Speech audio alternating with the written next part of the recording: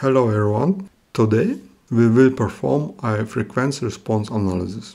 Frequency response analysis is the response of a structure to steady state oscillatory excitation. You have an excitation source and simulate response. Blue line is the excitation and red line is the response of structure.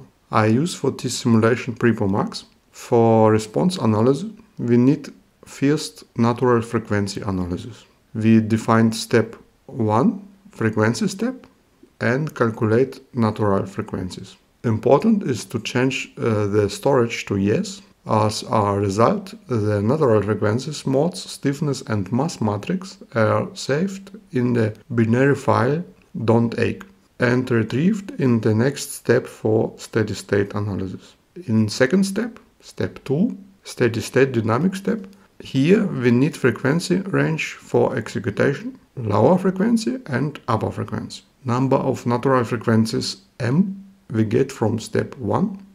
Definition number of data points within the frequency range. Here we have number of fixed points. It is lower and upper frequency and additional number of natural frequencies from step 1. And between fixed points we have number of data points n-2.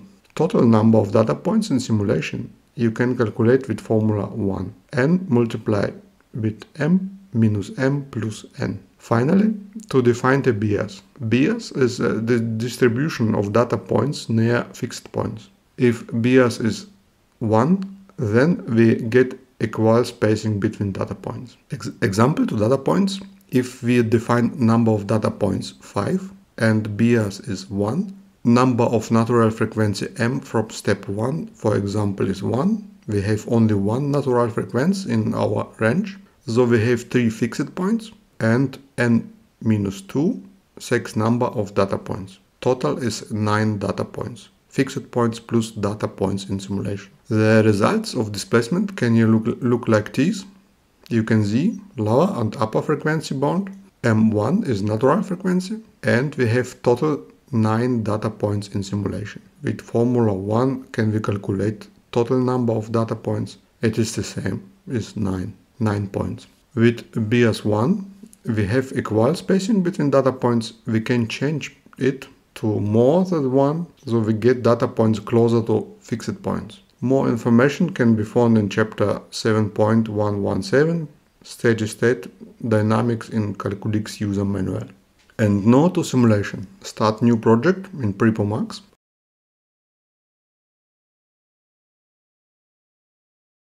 Import CID of beam.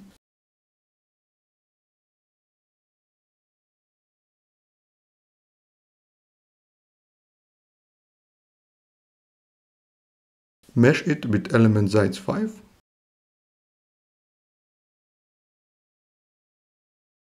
Second order elements. Additional create mesh parameter extrude.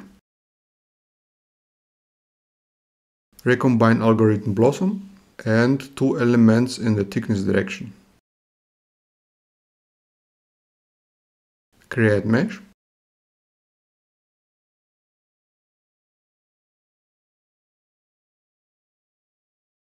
Change elements type to C3D8I elements. Define elastic material with density.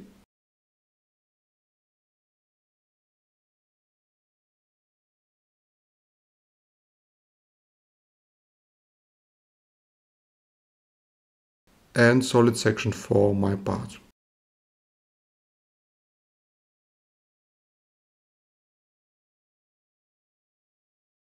Create first step, frequency step. Calculate first 4 natural frequencies. Change storage to yes.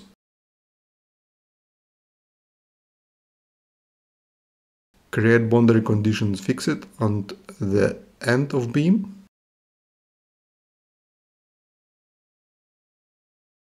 To second step, steady state dynamic step. Define upper and lower frequency bound. I simulate from 15 to 1000 Hz. Leave the number of data points at 20 and bias is 1. Damping ratio is 0.02, is a typical damping for steel. Fixed boundary condition was taken over by step 1. No great excitation. Concentrated force on node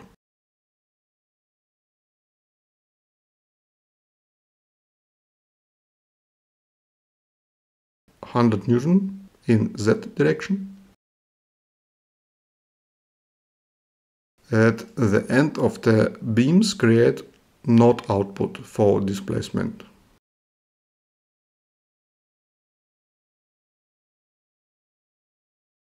Model is finished. Run simulation. It is very small model, therefore is calculation also very fast. Simulation is finished.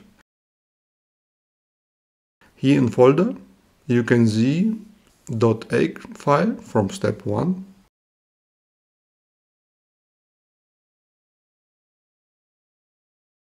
Results from step 1, it are 4 natural frequencies.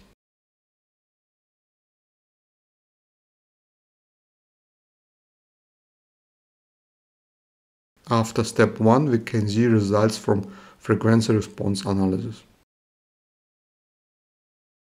Excitation force of 100 Newton by 1000 Hertz. Plot displacement magnitude of node at the end the beam. By displacement in Z direction we can see natural frequencies 1 and 3. And we cannot see natural frequency 2, because by natural frequency 2 we have movement in Y direction.